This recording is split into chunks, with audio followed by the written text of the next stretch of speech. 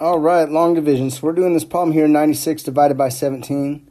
Sometimes you'll see it written this way. This is sometimes a way of writing fractions or ratios. Okay, so there's that way of writing it. Sometimes you write it this way as a fraction, 96 over 17. Okay, that's another way that you could write it. Traditionally, they just 96 divided by 17. Okay, this is kind of how we're going to do it for our long division. We're going to set it up this way.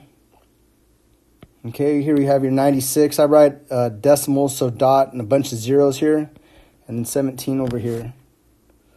And what you're going to need to do to start is you're going to need to make a table between 1 through 10. Okay, like this. So you have 17 times 1 gives us 17. Okay, 17 times 2 gives us 34. And how to kind of make these charts really fast is by doing your mental arithmetic. Okay, so 17 times 2 gives us 34. So a way to do that is if, let's say that this is the inside of your mind, is you're doubling the number 17. Okay, you ask yourself, 1 doubled gives me 2. Okay, so you're going to hold that number 2 inside your mind. Okay, but then you see there's going to be a carryover because when we double 17, we get 14. Okay, so this 1 has to carry over. So we get our answer is 34. Okay, 34. Now, if we're going to do 17 times 3, just add 34 and 17 together. Okay, you could almost do this in your mind. 4 and 7 gives us 11, so write a 1, carry a 1. Okay, remember in our Vedic math, we do our 1s just a little dot. So now we have 1, 3, and 1. 1 and 3 is 4. 4 and 1 is 5. So we have 51. Okay, here we have 51. Okay, to get 68, simple, just double the number, because you have 4. 17 times 4 is 17 times 2, but doubled. Okay, double the times 2. So here we have times 2 is 34. 34 doubled, you could see that, 68. Okay, 3 doubled is 6. Okay, hold that number in your mind before you write it down. 4 doubled is 8. Is there a carryover? No, there's no carryover. Okay, because 4 doubled is 8. So we get our answer 68. Okay, how to do 17 times 5. Well, 3 plus 2 gives us 5. 3 and 2 give us 5. So we can simply add these two together, 51 and 34. Okay, you could pretty much do that in your mind. 1 and 4 gives us 5. 5 and 3 gives us 8. So we write down the number 85. Okay, 17 times 6. 17 times 6 is 102. Well, 6 is 3 doubled, so we double 51. Okay, 51 doubled. 5 doubled is 10. 1 doubled is 2, so we get our answer 102. Okay, 17 times 6 is 102. 17 times 7. Okay, we could add. To get the number 7, we could add 6 plus 1. So 102 plus 17. 102 plus 17 gives us 119. Let's write that 119 there. Okay, 17 times 8. 17 times 8. Let's see, what combination do you think we could add to get, that's really easy? The easiest combination, I think, is if we add the 6 and the 2. 6 plus 2 give us 8. So we're going to add 102 plus 34. 136. Okay, we add that in there, 136. Now 17 times 9, what do we have here? 17 times 9, 9 is, let's see, 6. 6 plus 3 gives us 9. 6 plus 3 gives us 9. Okay, so 6 we have 102. 3 we have 51. So 17 times 9 gives us 153. And then 17 times 10 is 170. Okay, you're just going to add a 0 at the end. 17 times 10 gives us 170. So this is kind of a quick way to get these numbers, is just doing your mental arithmetic, doubling when you need to, adding combinations, adding the easiest combinations. And you're going to want to make a chart like this from 1 to 10. Okay, from 1 to 10, you're going to want to make a chart. So these are your multiples of the number 17. And now that we have our multiples, we could go ahead and start our calculation. So here's what we're going to want to do. We're going to say 17 goes into 96. How many times? 17 goes into 96. How many times?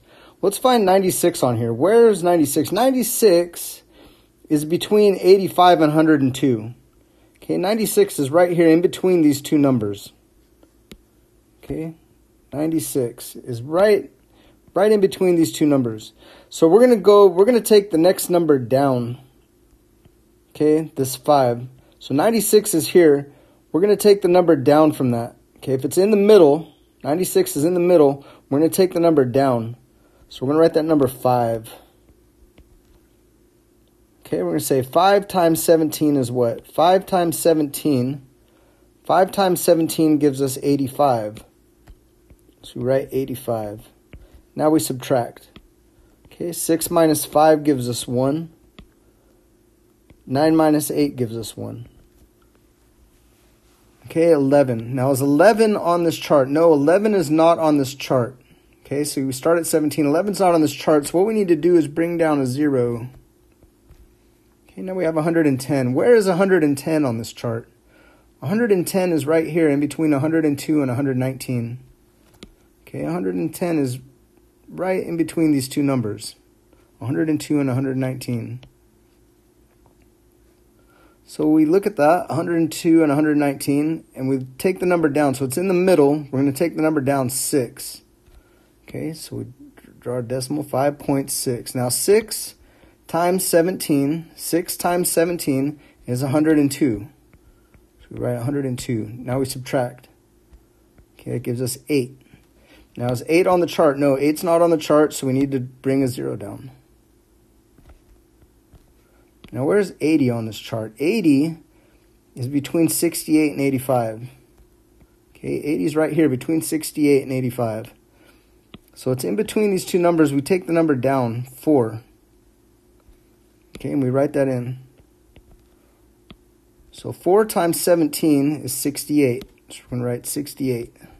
Subtract. 80 minus 68 gives us 12. Okay, 12 is not on this chart, so we need to bring down a 0. 120. Where's 120? 120 is here. Between 119 and 136. Okay, it's right between these two numbers. So we need to take the number down from that. Okay, it's right here in between these numbers. We're going to take the 7. We write that in, 7. Okay, 7 times 17 is 119. So we write 119. Subtract. 120 minus 119 gives us 1. Okay, 1's not on the chart, so we bring down a 0. Okay, 10's not on the chart. So we write a 0 and bring down another 0. Okay, 100. Where is 100 on this chart? Okay, where is 100? 100 is here, between 85 and 102. Okay, between 85 and 102, that's where 100 is. So we take the number down, times 5. Okay, 100 is right here, so we take the number down, 5. And we write that number 5 in up here. 5 times 17, 5 times 17 gives us 85, so we write the number 85.